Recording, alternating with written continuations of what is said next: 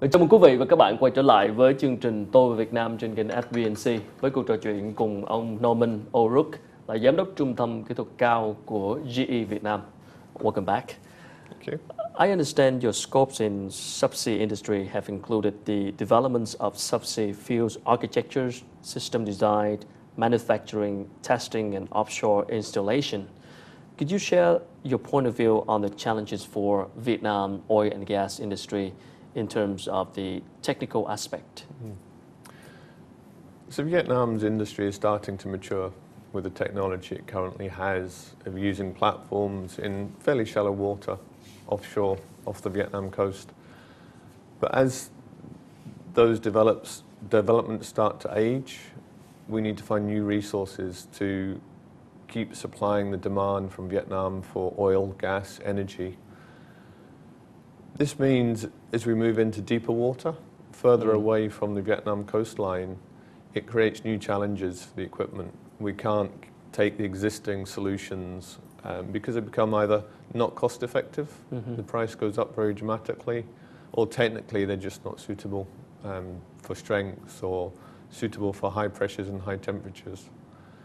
So what we need to do is looking at bringing in technology that's been used in the rest of the world and bringing it to Vietnam for application here, modifying it to suit the challenges in Vietnam.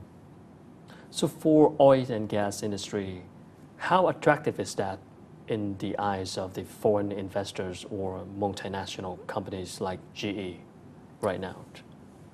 For us, we supply equipment. We come to locations as well based on the international oil companies and national oil companies, so they create the demand. Rather than us, we're more supplying the solutions for them to help them develop that side. But for us, there's a lot of opportunities in Vietnam.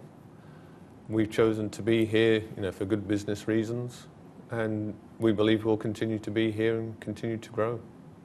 For other markets that right now you are in charge of, which is Australia and Singapore, what is the connection with the Vietnam's market in terms of transferring technology and skills and human resources? I guess globally it's a specialized business. So we have global engineering teams working on global solutions, including my teams in Australia and Singapore. Vietnam is now fed into that global team. The challenges vary country by country based on pressures, temperatures, distance from the shore, but they're all fairly similar. But it's about developing it to the unique aspects of each location. So that's where the teams can come into play, understanding the local market.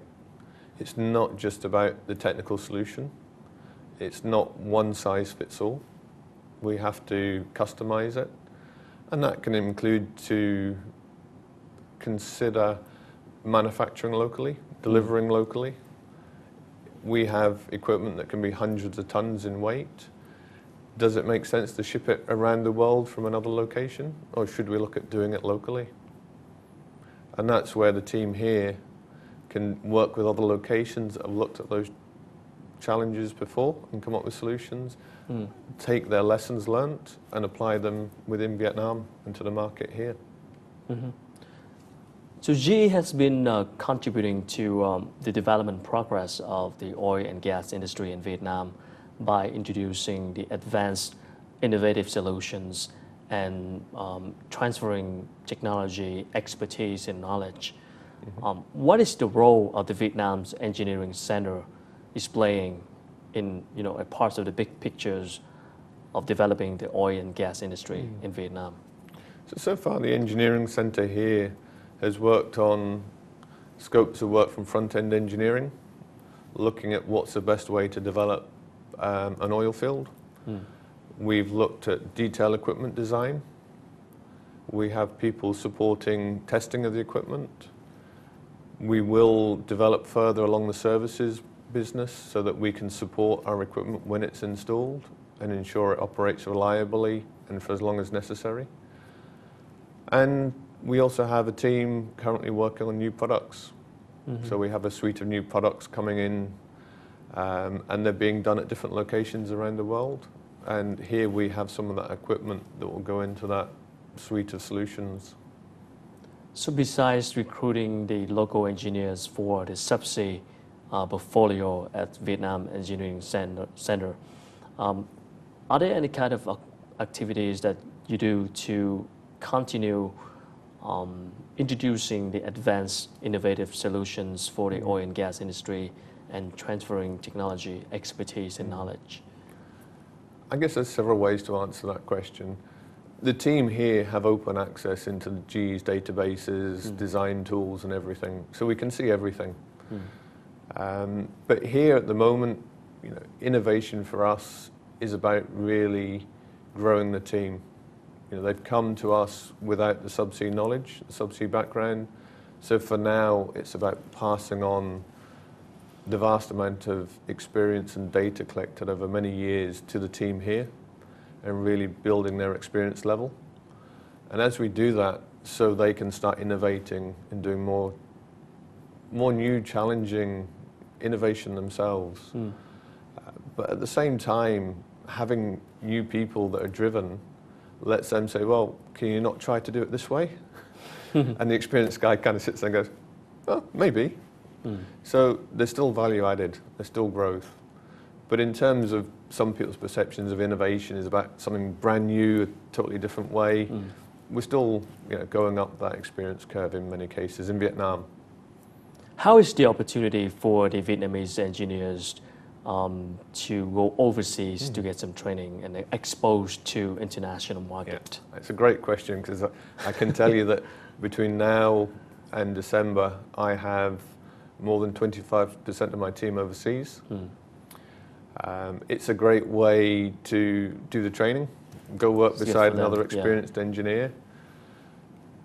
In some cases, they're seeing the equipment, they're working on the equipment, so it's no longer just a computer screen or something on a piece of paper. You really feel what it's like. In addition to that, they're building links. Back to the cultural aspect, they're developing links with different cultures, different people. So it means when they're sitting back in the Ho Chi Minh office, they get a question, they think, oh, I can call this guy I met last week. And the relationship's much easier. They know who the specialist is. So it makes life a lot easier for everybody. It's good for them. So yeah, it's a great investment in sending these guys overseas. Well, thank you so much for sharing. Have a good one in Vietnam. Thank you. Good luck. Thưa quý vị, vừa rồi là những chia sẻ của ông Norman O'Rourke, Giám đốc Trung tâm Kỹ thuật cao của GE Việt Nam về chủ đề là xây dựng Trung tâm Kỹ thuật cao Việt Nam Engineering Center cũng như là nền văn hóa cách tân sáng tạo của GE. Quý vị có thể xem lại chương trình này trên website sbnc.vn hoặc là góp ý và phản hồi cho chúng tôi vào trang facebook.com/tôi Việt Nam. Đến đây thì chương trình xin được phép được khép lại. Một lần nữa cảm ơn quý vị và các bạn đã quan tâm theo dõi. Thân ái, chào tạm biệt.